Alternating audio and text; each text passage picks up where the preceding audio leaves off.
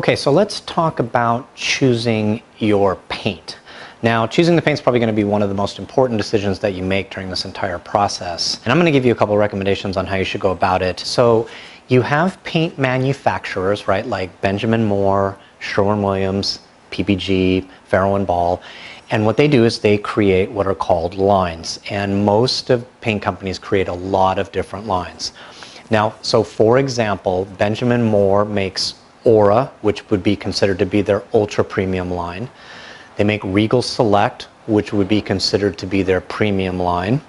Their Ben, which is kind of the economical line.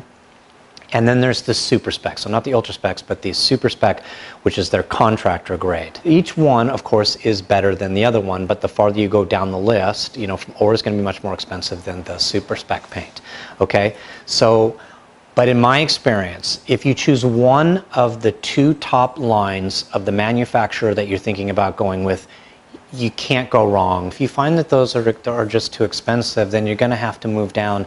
And this is where you kind of run into issues as far as I'm concerned, because to me, there's nothing worse than using a shitty paint, right?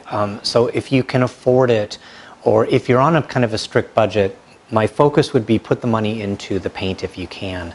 And the only thing you can really kind of do is just do the best. What I wouldn't recommend is buying the contractor grade, and I wouldn't recommend buying the economical grade, but that kind of puts you into the upper levels of the price range. So you're just going to kind of have to do the best you can.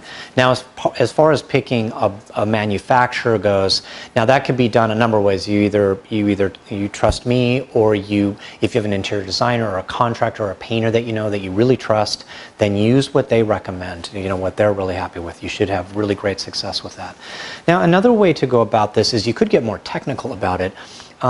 You could look, now the Paint Quality Institute, their two major recommendations was one, check to see if there's quality ingredients in the paint, and the one to check for is titanium dioxide. So titanium dioxide is very opaque. It helps with coverage, and it's considered a high quality ingredient that goes into a paint. Number two, look for high solids in the paint. So all the manufacturers should have a PDF of the line that you're looking at, and it should note the amount of solids. So if you're down to about 30% solids, it's usually kind of an inferior paint. I use paints that run from about 35 to 45% solids. So that's another way to approach this. Sometimes clients, I have clients out, I live in Seattle, and some areas, if I go to the outskirts of Seattle, like the San Juan Islands and stuff, I'm limited to the paint that I can buy. So usually I'm narrowed down to a manufacturer. But again, I will go into the store, I'll check at the manufacturer, who the manufacturer is, and I'll usually pick the best, if not the second best line to choose my paint. Another thing to keep in mind is I would not recommend using a vinyl acrylic paint. I would recommend using 100% acrylic paint. It's just a higher quality, it's going to cover better. And vinyl acrylic paints can have a problem if you use a lot of the processes that I do on this channel, and the main one is taping up, right? Of all the things you take away from my channel, to me it's taping up, to create really clean straight lines. The problem is if you use a vinyl acrylic paint, it's more rubbery, it's more like a caulk. So when you go to pull the tape in, it can have a tendency to sheet off or be rubbery, and it won't break. 100% acrylic paint, when you pull the tape, it will break better. And it's just a better quality paint, so I would recommend using that. And you can also use other places, Consumer Reports puts out some good stuff. They do tests to show, what's work. I personally, again, I would not buy an inexpensive paint. One thing you could do, if you're in a really tight budget and you want to use a really good paint, is you could go to the paint store and see if they have mist tints. Now you're limited, it's usually just 1 gallon of one color, and sometimes you're limited in the sheen, but it's usually half the price, at least half the price, maybe a lot less than half the price of retail. And when you go to purchase your paint, I'd really recommend asking for a discount.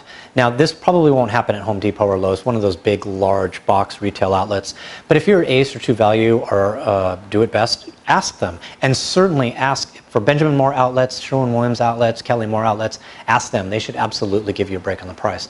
Now, another thing to do is if you know a contractor or an architect or an interior designer who has an account at one of these stores, ask if you can use their account. I'm not suggesting that you run up their bill, of course, but you'll have to pay cash for it at site. But you should save you should save about 20. I think I save, for Benjamin Moore, I save about 25 to 35% off of retail. And that's a great deal. Okay? But if you go to places like Home Depot and Lowe's, you can't lose on the price there, right? They buy in such large quantities that you get a great break on the price anyway. All right. If you like this video, I hope you think about giving me a thumbs up. And if you're not a subscriber, I hope you think about subscribing. Okay. Thank you very much.